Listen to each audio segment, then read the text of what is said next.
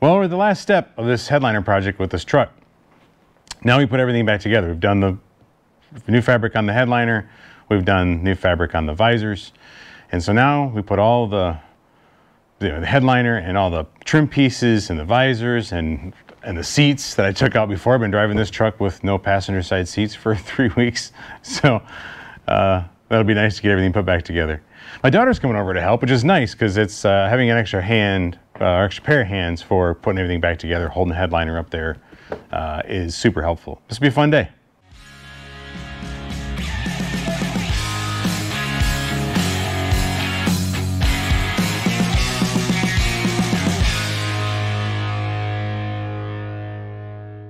I had to watch the other video because I forgot how I took it out. But now I remember. I also remember it was hard. We'll go front end first. I remember too, I had to see how it's bigger than the opening. I had to bend it this way. Okay. Which I don't love because it wants to crack right there. Back to the back, front to the front. You know what I mean? That part was as far back as I could get it. And then this just kind of flexed, and I'm just gonna have to live with that flexing there. Get that notch in, and then do the next piece, and then kind of like shimmy it in. Ooh, shimmy it in. There's a lot of cracking sounding happening. What do you want me to do with the wires? Just kind of keep them up out of the way. Do you want me to put them like that? Sure. Okay. Just as long as they don't get caught up. So bending it in half works, but it's going to crack a little. It's, as far as I can tell, unavoidable. You know, just try not to do too much, too fast. Just go nice and slow. Hold on, we gotta get the top. There's a notch at the top. We gotta get in. There we go. Yep. And then the same thing at the bottom. There's a notch where the seat brackets are. Here we go. Okay, as you're able, start to wrap around the seat to your right. Oh, this way? Yeah. Okay. Because otherwise we'll just end up out the other doorway, and that doesn't help anybody. Is this? That goes up, yep, right above the mirror.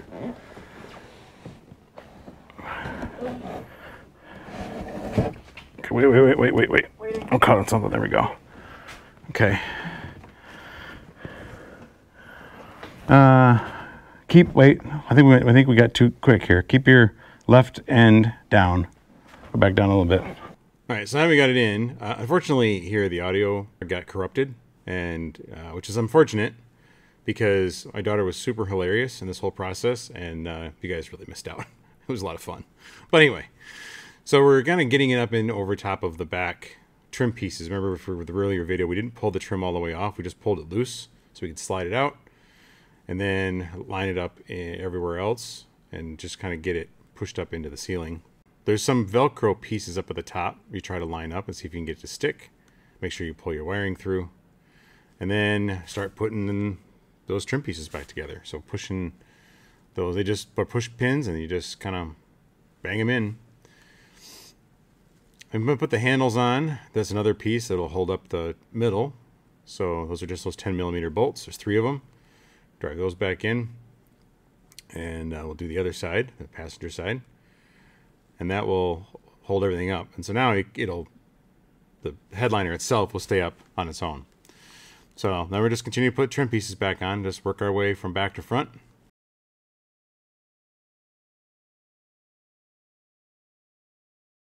Then got to this side. See on this side where it actually covers around the headliner. So remember I said before, you know, not having to be perfect on those flat edges because it's going to be covered up anyway. One of the push pins was stuck inside the frame, not on the plastic piece. So I got to pull it off. And I said jokingly, watch me shoot this thing across the truck and lose it forever. And then of course, that's exactly what I did. Thankfully it wasn't lost forever though. Found that spring. All right, well, let's see if we can get these back on. These are the clips that hold it into the frame. And they have little teeth on them. And the plastic piece that's there slides into this hole. And then these side clips clip into metal frame of the vehicle. So I got to separate these enough to get back onto that plastic, which will be interesting. Especially since these plastic pieces have been jammed in there already, so they're kind of bent.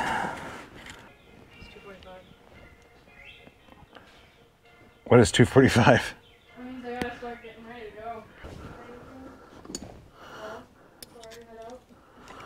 Oh, no, you've been real helpful. So I just jammed a screwdriver in there. As the screwdriver widens, it'll widen out. Let's see if I can get these on here and then kind of pull the screwdriver back out. Yeah, that's not working. That seemed like a good idea at the time, but I just have to pry them open and then crimp them back shut. Okay. Love you too. Thanks for your help. So what I'm trying to do here is pry these open and then get these little tabs here bent in so I can push the plastic through the tabs, but the tab would be facing backwards and grip. Right now they're facing out because I got ripped off that piece. I'm trying to bend these little tabs, these little teeth back. They're very small and hard to see. There we go. There. So now those teeth face inward. So as I push this on, those will grab and not come back off. At least I hope so. There.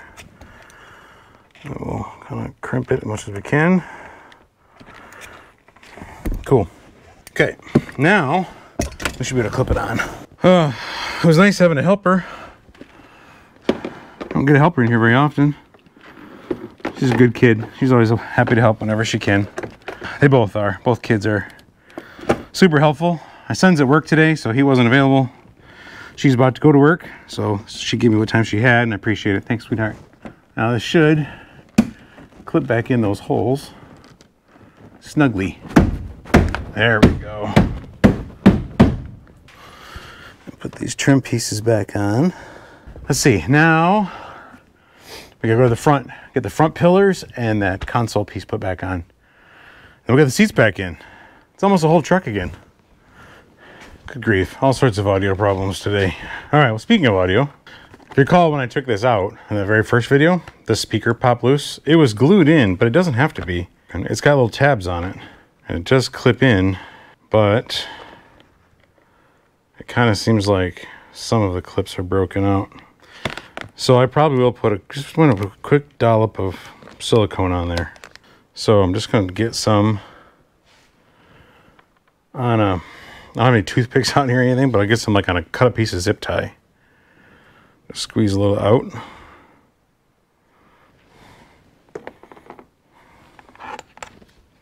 And then put some, looks like that's what they already did. There's some glue here.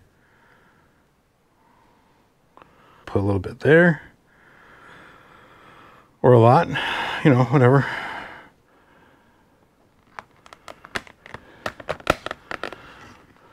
Then this is the bottom. So this goes down into the window frame and windowsill, and this comes up and overlaps this up here. And this should go right into a hole that's right there, that piece there. This does, these pins here, these little tabs, overlap kind of a hook at the end of the dash cap. My dash cap is like destroyed, so I don't know if there's any, yeah, I can see there's holes in there, so they fit down in these little holes. We'll try to get them in there, and then this clips down in, so I'll do that first. Clip that wiring harness in, and then this kind of goes around this wire. There it goes. And then you just push, kind of slide down the rail until it clicks in. There we go. Tuck that in. Find that hole here. There. One of these days, I gotta find a new dash cap. This fabric thing is getting my nerves. Clean that up later. So now we'll go do the other side. There it goes. Push it in. Okay, so all the trim is up. All that's left is the visors and that center console. And the dome light is broken, which is why it was glued up before. The tab on it that's supposed to hold it up there is busted. So since it wouldn't stay up there by itself, they just put some super glue on it. I'm not going to do that. So I'm probably going to make another trip to the treasure trove of U-Pull-It and see if I can find one, because there's a million of these trucks out there. If one's still stuck in the ceiling, I'll be able to get it out. I don't remember if I said in the first video when I took all this stuff off, if I said what size all these screws were. I wouldn't necessarily take what I say as gospel here, because I've already found a number of screws in here that weren't the original screws. So what's true in my truck may not be true in yours. So these longer screws, there's 6 of these, those are for the visor bracket itself, are T15, and the screws that are in the clip are T20 Torx. I don't know if that's factory. That's just what they are. I also do remember that I drew a line with a pencil on these brackets, so I remember what direction they go. And then, but it's something I could easily wipe off so it wouldn't stay forever. And unfortunately, it wiped off. So I don't even remember which one's the driver's side and which one's the passenger side. I did take a picture though. Let me see if I can find that picture. Lining up screw holes. So they're also at an angle so that it angles up into the vehicle as the ceiling angles up. Oh, and these posts go inside of a spot up there too. So that could be an indicator how they go. These 2 posts are the same. This one's different. And there's a spot up in there. It's got a weird triangle cutout, but one's got a little notch cut out of it on only one corner. So I'm guessing that's for this one. There.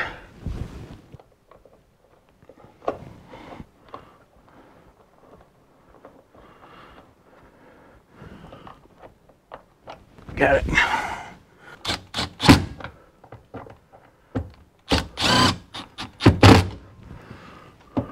These are plastic brackets screwing into a metal frame, so be careful because they can crack the plastic. We'll change out to the T20. These I don't think are left or right. I think they're universal. They do have a little, there we go, slot they sit in. There you go. I just remembered. Never put the handle on. Well, so I think what I will do,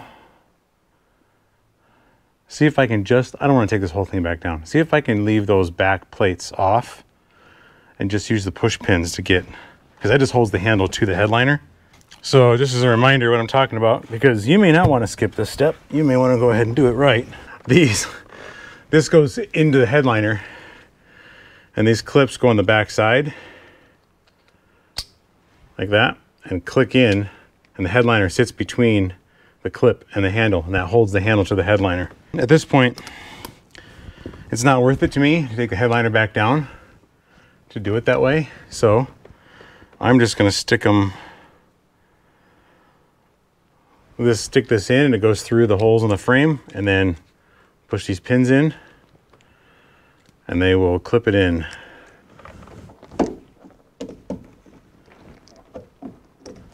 There.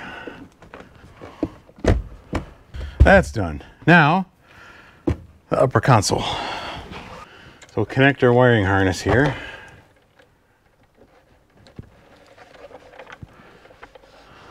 And then make sure we got working lights. We do. A hole there, and a hole there. There. Okay, it gets all the way in. All right. Oh, no, wait, we still got to do the back trim. All right. So, put these screws back in.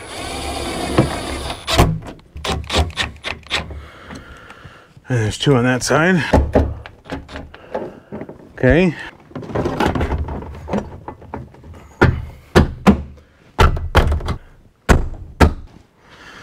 Then we got these clips, these pins that go in.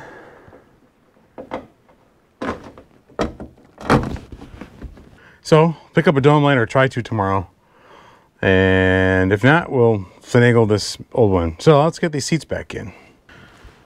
The bracket for this seat goes under this one. There's 2 bolts on that, 2 threaded rods that come up through these holes, and then it sits underneath this bracket. So I had to unbolt that whole thing so I can pick this all the way up and try to slide that other one in, which is,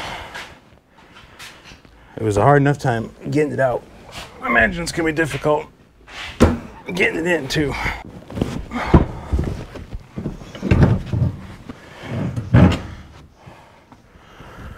So I'm gonna pick that up.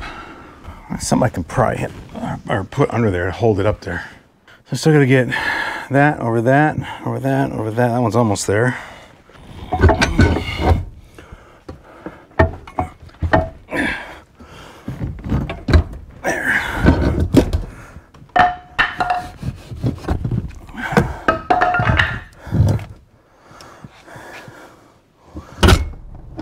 There.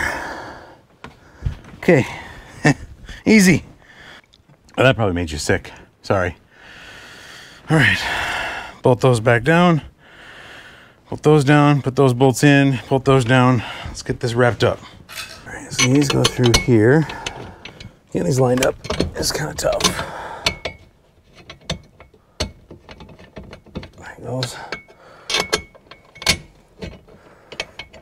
I'm gonna put those in first, that way I can pick this up, because they kind of sit against that hump. And then I'll bolt these down. Yep, 13.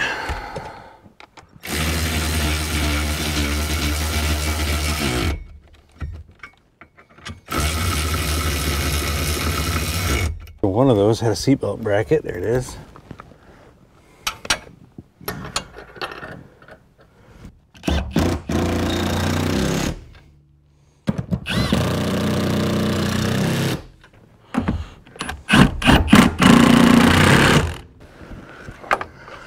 One is going to need a longer extension. I'm just going to make sure the seatbelt bracket has a little notch on it. It goes to the back. I want to make sure I line that up properly. That's locked down. Now the 2 bolts that go, or 2 nuts that go in there.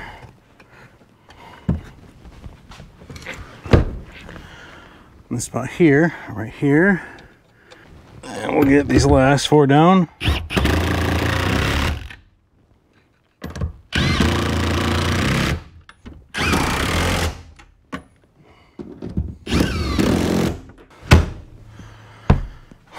Okay. Oh, shoot. I forgot. I put the trim on. Make it look pretty.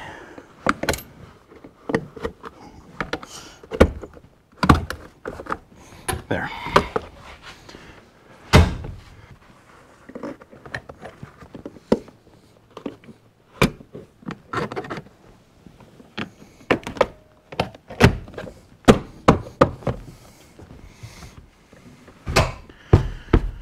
Okay, back seats are in. Now onto the front seats. Front seat has a pin, kind of a guide pin that goes on, and then there's 2 bolts in the front, and these are 2 holes in the back. So there's bolts that go down in the back, nuts that go on in the front. And remember those weird E-torques, reverse torques. I only have the right size for the back one. The front one I had to use, I think it was a 15 millimeter socket. It was basically the right size.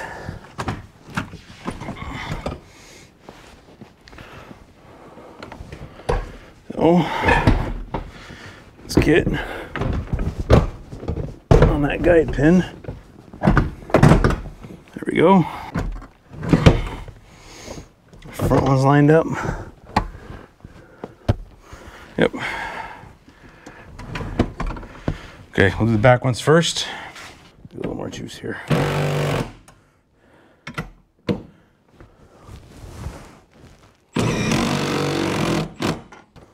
right, and then we'll move this back. We'll see all the way back. I'm gonna get to these front ones.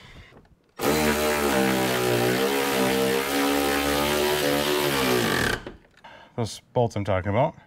See, they got a weird pointed hex to them. They're pointed torques to them, but they fit in either a 12 or a 6-point. The 6-point works a little better, I think, but the 12 works fine. 12-point socket, 15 millimeter.